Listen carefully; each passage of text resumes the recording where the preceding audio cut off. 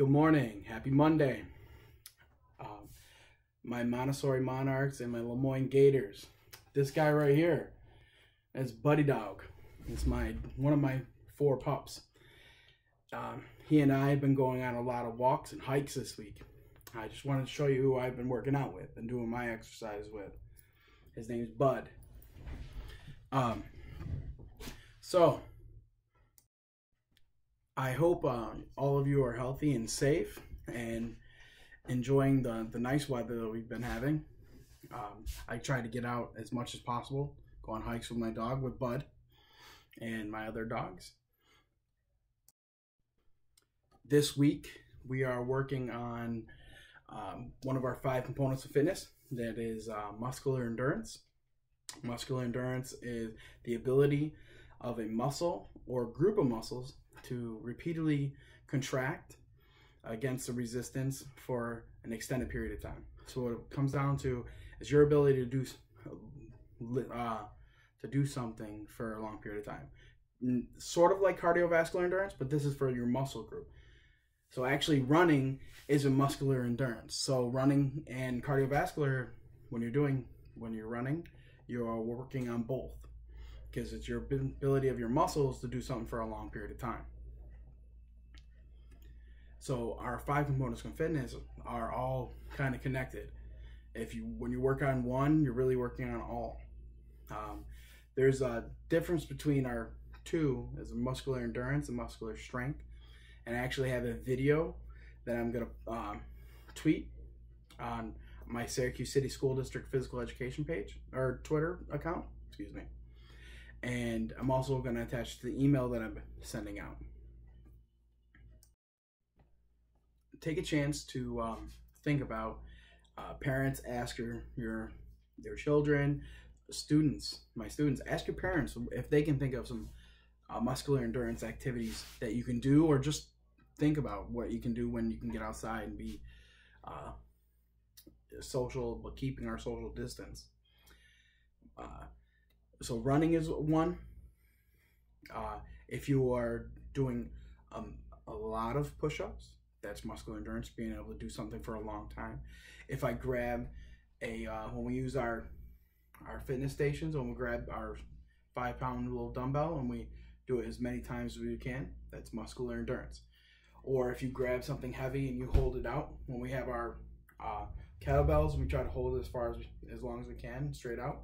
That's muscular endurance. Try some activities with your family.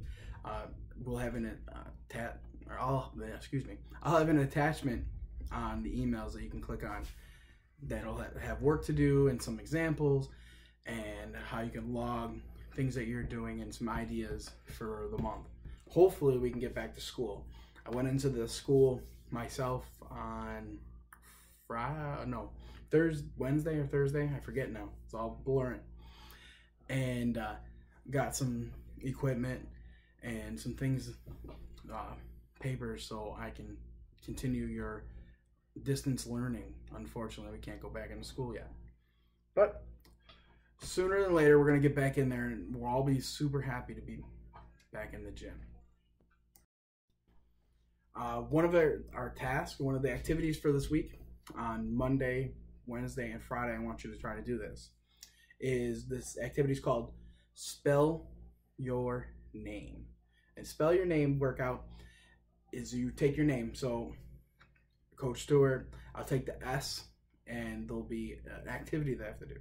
And then I'll move next, I'll go to the T and Stewart, do that activity. EWART. And then each one of the letters has a workout, and the sheet will be attached to the email. So hopefully you get a chance to do that.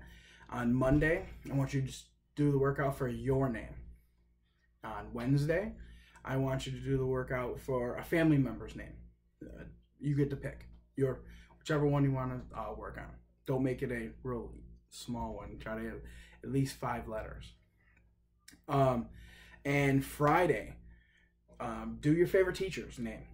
Whatever your favorite, it could be one of your special teachers, your classroom teacher, an old teacher you had in previous years. Do your favorite teacher's name. write it out, and then do the corresponding workout. So I'm gonna challenge you. Like I said before, I have that my physical education Twitter account, which is at SCSD Coach Stewart. So it's at SCSD COACHSTEW.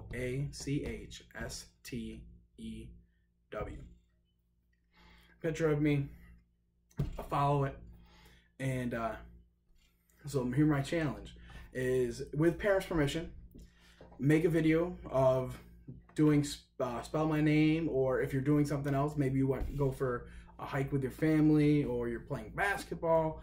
Show me your skills. Show me what you're doing. Tweet it to me, and then I will retweet it so other friends can see it. But make sure you have your parents' permission. You're allowed, that your parents say you can do that. Or if you want to just email it to me, the emails you get from your parents that I send to your parents, you can always email to me and just show me.